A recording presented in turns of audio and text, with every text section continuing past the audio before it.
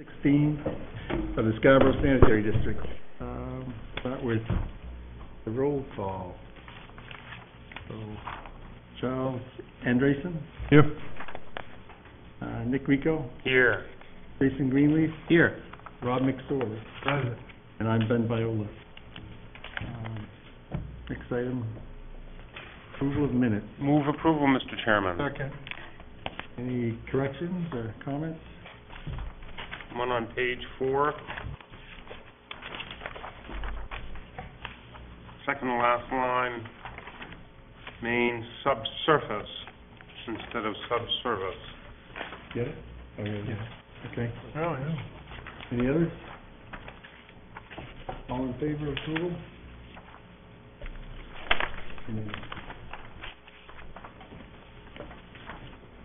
Superintendent's operations report.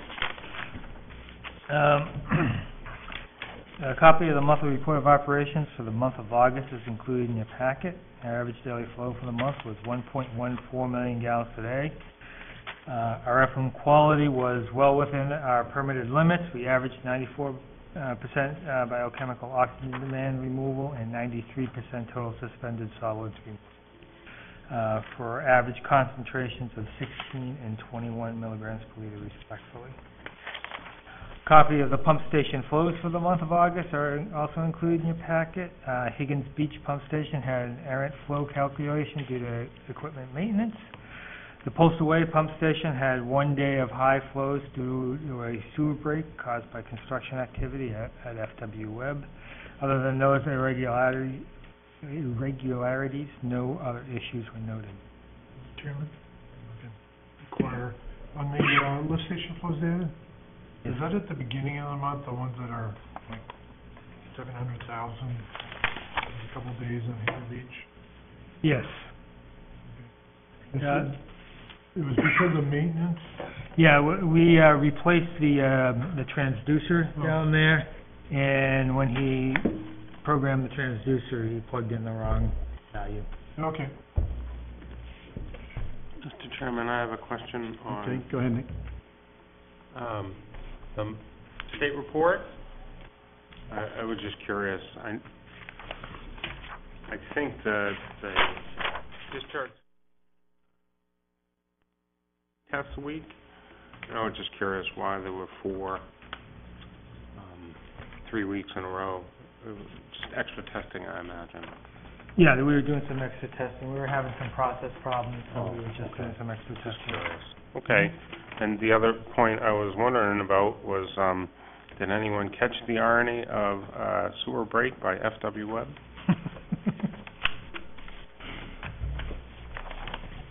Well, we'll just leave it at that. Continue on, Dave. The CMP rate hike, we have noticed that the rate increase has gone into effect with our most recent electric bills. And finally, Carol Tucker and I presented at the Maine Water Environment Association's Fall Conference on generator selection, maintenance, and operations.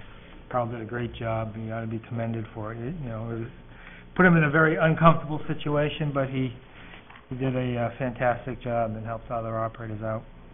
And that is all I have right at the moment. Right. Short. Yeah. Any questions on the report? Not seeing any. We'll move on to correspondence, which there is none. And old business, none again. The new business, amendment, bylaws, deputy treasurer. Section 8 of the bylaws of the Scarborough Sanitary District requires a vote of the majority of the trustees at a regular or special meeting of the trustees in order to amend the bylaws.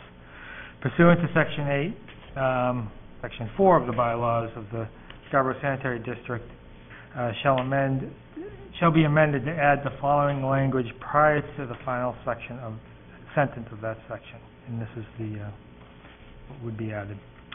Quote, if and when the trustees determine it necessary, the trustees may also appoint a deputy treasurer who must be a trustee, who shall serve at the pleasure of the trustees, and who shall perform all the same duties and functions of the treasurer when the trustees make an affirmative determination that the treasurer is absent. I recommend a motion to amend the bylaws as noted above. So moved. Second. Any discussion on that? Just a question about how this is gonna work in practice. If the trustees are gonna make an affirmative determination, is that a determination that has to be made at a formal meeting? That is my understanding. Okay. And so if we make the determination, and then the treasurer returns, do we then have to make a follow-up action to formally remove the deputy treasurer from the treasurer's activity, or will the treasurer his presence simply occasion that to happen? I don't know. I'd have to get clarification from our counsel on that. Okay. Typically, a deputy position, like a deputy clerk or something, performs that in absence of, when the clerk is there, then, so I would assume it follows along the same lines that, when the duly elected or selected person is there, then you don't need to do anything with the deputy position.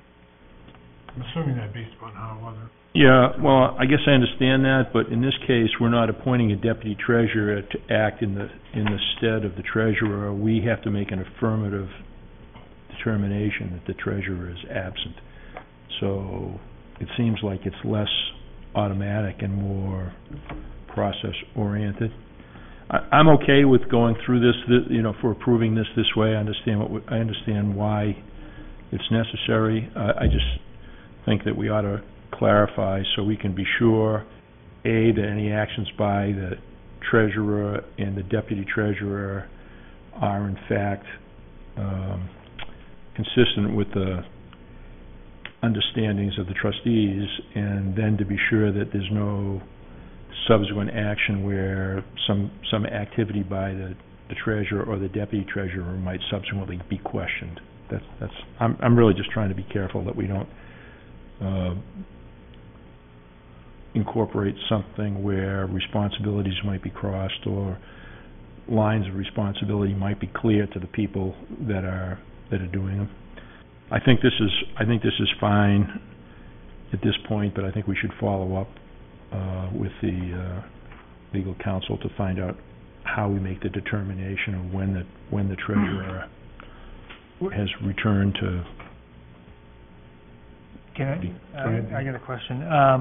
What would be the pleasure of the board? Would you want it to be formal determination at a trustees meeting, both to begin the action and to end the authority of the deputy treasurer, or would you rather more informal?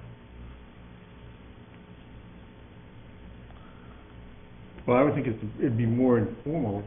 Otherwise, we're going to be having to have a meeting to, but I'm not sure how we go through with this. Were we planning on making a determination tonight? Yes. Yes. So it would work in this instance, but in the future. Well, I think I'm not trying to slow down our process here. It's just as I peruse this afternoon again, I was thinking of the actual mechanics by which it would happen, and so I'm happy with the treasurer when the treasurer returns, that we're all clear that he would automatically then reassume his duties and the deputy treasurer would not continue to function in that capacity. If that's all our understanding, I think that's great, but I would like to make sure that we follow up and just add that amount of detail at some subsequent time. I also suspect that our attorney is concerned that the deputy treasurer be specifically authorized to act in that capacity, and so I'm suspecting that that's where this language came from, and so he may have a suggestion for how we transition back to the treasurer's operation. And if it could just be by his physical return, I'm happy with that too. I'll continue this conversation with our attorney with those thoughts.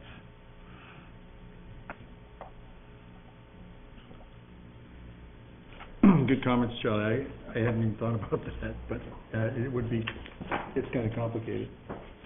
Could be. Especially if there's some disagreement. So, any other questions before we take a vote? All in favor? Passes. Mr. Chairman, I move to appoint Jason Greenleaf as Deputy Treasurer. Second.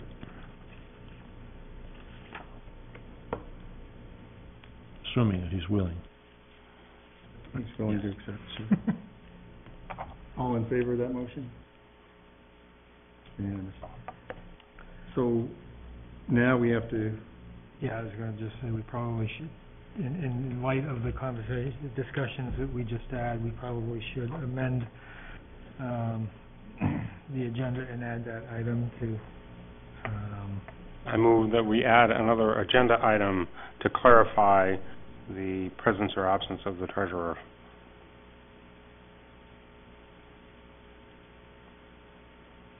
Second.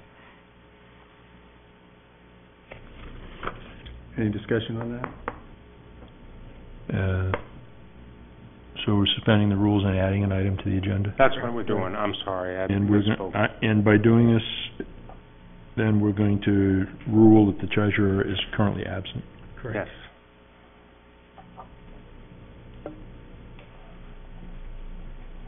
We have a motion and a second, right? Yep. Yeah. All in favor? So do we need another motion? Now we need another motion. So moved. The motion is To make an affirmative. to make an affirmation that the treasurer is now absent. Any second on that? Second. To Jason.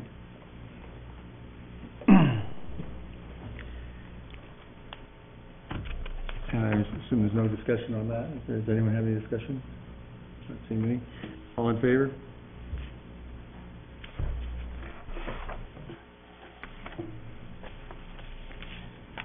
Okay. Congratulations, Jason. Thank you. Mr. Chairman, Yes. might it just be in order to explain to folks who are viewing that the treasurer Okay. is currently incapacitated, and this is a temporary, this is a measure to provide for a trustee to provide that function while he's dealing with his incapacitation. So the current treasurer, David Nelson, is incapacitated or absent, so we've had to elect a deputy treasurer to act until the treasurer comes back at a future date.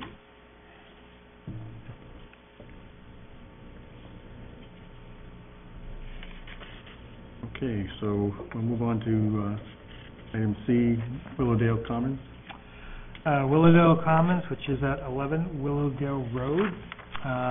BH2M is requesting district approval to connect and discharge into the sewer the wastewater from the proposed Willowdale Commons, consisting of 4 single-family dwelling units within 2 buildings located at 11 Willowdale Road. The development will be serviced by a private sewer system that would tie into the district's system within Willowdale Road. The lot currently supports an existing building, which is already tied into the sewer system. This building will remain as is. The proposed sewer consists of approximately 190 linear feet of 8-inch gravity sewer and 3 manholes. The sewer manholes and sewer laterals are all private, with the exception of the 1 manhole within Willowdale Road. I recommend the approval with the following conditions. This lot was part of the original sewer service area with a wastewater allocation of 1 residential dwelling unit. The existing building was subsequently connected to the sewer. Consequently, all 4 proposed units are subject to the capacity reserve fee.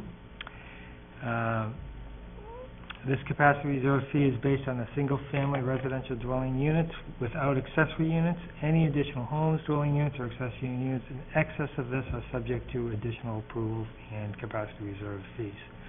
The current capacity reserve fee per home is $3,024.46 and is adjusted monthly based on the Engineering News Records Construction Cost Index. Based on the current ENR index, the total capacity reserve fee due for the 4 dwelling units is $12,097.84. Capacity reserve fee is due prior to issuance of the sewer extension permit. All sewer services shall have detectable underground utility marking tape placed and tracer wire. A sewer extension permit is required. A complete application and associated fees shall be submitted to the district prior to any sewer extension work. A sewer permit is required for each unit. A complete application and associated fees shall be submitted to the district at the time the permit is executed. Prior to the permit being executed, no site work shall be completed. And then professionally surveyed electronic geo-reference CAD drawings, a stamped PDF of CAD drawings, stamped paper copy to be submitted to the district upon completion of the project. I had a question on that. Oh. So moved. Okay. Second. Okay. So I had a question on the condo. So condo units are not considered to be commercial. They're like single-family residence. Correct. So the fee per, their quarterly fee is, The quarterly fee will be $99 for each unit. okay. So in this case here, there will be 5 units, so $500 less 5. 5 units including the existing one, which Yeah. which is already on the sewer. Mm-hmm. Okay. Shelley? Is the existing residence going to be part of the condominium proposal, or is that going to be a separate parcel? It's part of the project. So it's basically going to be a 5-unit condominium project then? Correct. Rob? Is the existing building no longer going to be used for commercial use? Right now, it is being used for commercial use, but my understanding is that eventually it's going to be converted to residential. So it will be built based as a residential unit. Mm-hmm. And I can't remember the project before, I guess it doesn't need to have a monitoring manhole at all because it's all residential. Correct. All I got. Yeah, one other question. Again, remind me how these restrictions on the capacity reserve fee are going to be conveyed to the owner? An approval letter will be sent to the owner. At the bottom of the approval letter, there's a signature space for acceptance of the conditions of approval, Okay. and that is returned to me prior to issuance of the sewer permits. Great, thank you.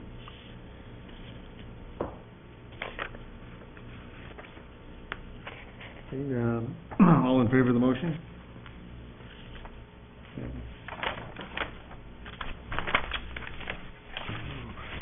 On to the budget summary. The 8th-month budget summary is included in your packet. I recommend approval. So moved. Second. Any discussion on that budget summary, Charlie? A question,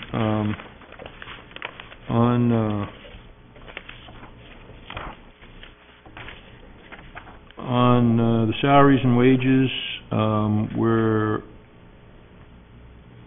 up 10,000 this month over the budgeted monthly amount. Is that because of the part-time or the part-time help that we've hired to deal with the capacity reserve fee It's some of analysis? that, and I also believe we had a 5-month week. 5-week. Five-week month, I I'm see. sorry. Okay, great. And then on the chemicals, we're up $17,000 for the month. Is that a one-time purchase of something, or? Yes. Yeah, okay. Yeah, that's all I had, thank you. Any other questions, comments? So, all in favor of the budget? Did we take a vote? Yeah, we did take a motion on that. Then we move on to public comments, no public, trustee comments. Start with Jason. Thoughts and prayers go out to the Nelson family. Ditto on the Nelson family, thoughts and prayers. And kudos to Carl for his presentation at MUIA. Charlie? Yeah, I guess I would echo our concern for Dave and his family at this difficult time, and appreciate his efforts on behalf of the district over all these many years that he served as a trustee and as a treasurer. And again, continue to appreciate staff's efforts to stretch their limits and boundaries. I'm sure Carl did a great job, but I'm sure it wasn't without some anxiety and trepidation moving forward. But I think it just reflects well on the district to have these occasions when our staff is out making presentations to other organizations. So I appreciate that and the continued positive reinforcement that the superintendent has given to the staff. So thank you, Dave. That's it. I want to thank and congratulate Carl on his presentation efforts and representing the district well. And my thoughts and prayers are with David and his family. Yeah, it's always proud of the staff and different things that they do, whether it's presentations or some other work that's being done. They're really professional staff that we have. And Dave Nelson, he hasn't missed many meetings over the years, and our thoughts are with him and have been with him. And hope the family's well. With that, motion to adjourn. So moved. Second. All in favor?